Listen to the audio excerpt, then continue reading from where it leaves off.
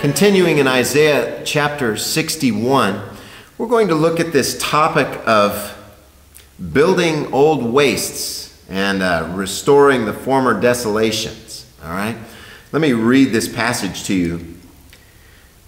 It says, "And they shall build up the old wastes, they shall raise up the former desolations, and they shall repair, the waste cities, the desolations of many generations." Now we're going to look at several passages. The first of which is going to be Amos chapter 9 at verse 13. Amos chapter 9 at verse 13. Is this fulfilled? Well, you say, well, why are you taking us to the book of Amos to try and show its fulfillment? Well, hopefully I'll make that clear in a moment. Amos chapter 9, we'll go ahead and start it at verse 11. He says, "In that day I will raise up the tabernacle of David that is fallen and close up the breaches thereof. I will raise up his ruins, and I will build it as in the days of old." So there we see the use of that term, build. "That they may possess the remnant of Edom and of all the heathen which are called by my name, says the Lord that does this. Behold, the days come, says the Lord, that the plowman shall overtake the reaper, and the treader of grapes him that sows seed, and the mountains shall drop sweet wine," or new wine is actually what that means, "and all the hills shall melt.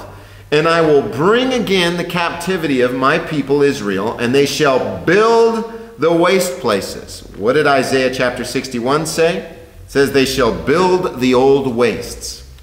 "They shall build the waste places and inhabit them.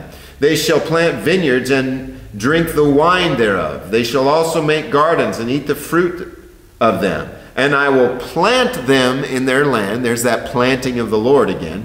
"And they shall no more be pulled up out of their land which I have given them, says the Lord your God." Well, some people would say, well, this is not fulfilled. This couldn't be fulfilled. But let's take a look at what the Bible says and see if it is fulfilled. Let's look over at Acts chapter 15. Acts chapter 15. This is the chapter where we see the Pharisees coming in with a terribly heretical doctrine that you have to have Christ plus circumcision in order to be saved. And so Peter had just gotten up and spoken, and he said over here in chapter 15, verse, let's look at this, verse 7. "And there had been much disputing. Peter rose up and said to them, 'Men and brethren, you know how that a good while ago God made choice among us, that the Gentiles by my mouth should hear the word of the gospel and believe. And God, who knows their hearts, bore them witness, giving them the Holy Spirit, even as he did to us. And he put no difference between us and them, purifying their hearts by faith.'" That's how God purifies people's hearts. He gives them faith, thus they are purified. "Now therefore, why do you tempt God to put a yoke about the neck of the disciples, which neither our fathers nor we were able to bear?" And what did Galatians say? "Stand fast in the liberty wherewith Christ has made you free, and be not entangled again with the yoke of bondage. He shall proclaim liberty to the captives," right? Why do you want to put a yoke around the neck of the disciples, which neither our fathers nor we were able to bear? But he says here, "But we believe that through the grace of the Lord Jesus Christ, we shall be saved even as they." Well then, James gets up and says, Simeon has declared how God at first did visit the Gentiles to take out of them a people for his name. What did Amos say? He says here, that they may possess the remnant of Edom and all the heathen which are called by my name.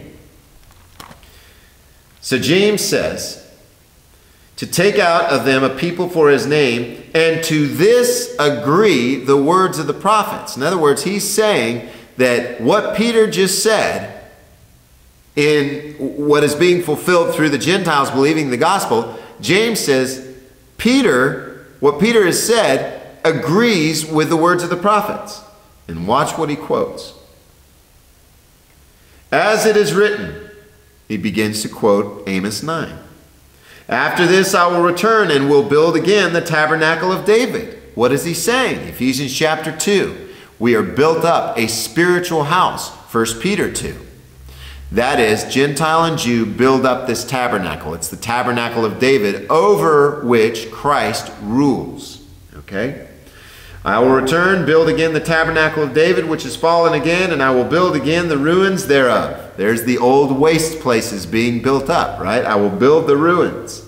And I will set it up, that the residue of men might seek after the Lord, and all the Gentiles upon whom my name is called, says the Lord, who does all these things. Isn't that beautiful? So that we see the old waste being built up, Amos, which is said to be fulfilled, verse 11. I will raise up his ruins, and I will build it as in the days of old. Isaiah 61. And they shall build the old wastes, they shall raise up the former desolations, and they shall repair the waste cities, the desolations of many generations. Well, then he says, and strangers shall stand and feed your flocks. Well, now, who were typically referred to as strangers under the Old Testament? It was the Gentiles. Okay? So he says, and strangers shall stand and shall feed your flocks. Well, what does Ephesians say? It says, now you are no more strangers, but you are fellow citizens of the household of God. Let me go ahead and read that to you so you can see the power of this. Ephesians chapter 2. Ephesians chapter 2. Paul says,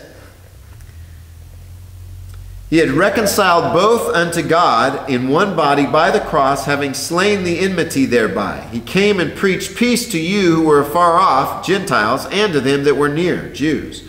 For by him, or through him, we both, Jew and Gentile, have access. Jesus said, I am the way, the truth, and the life.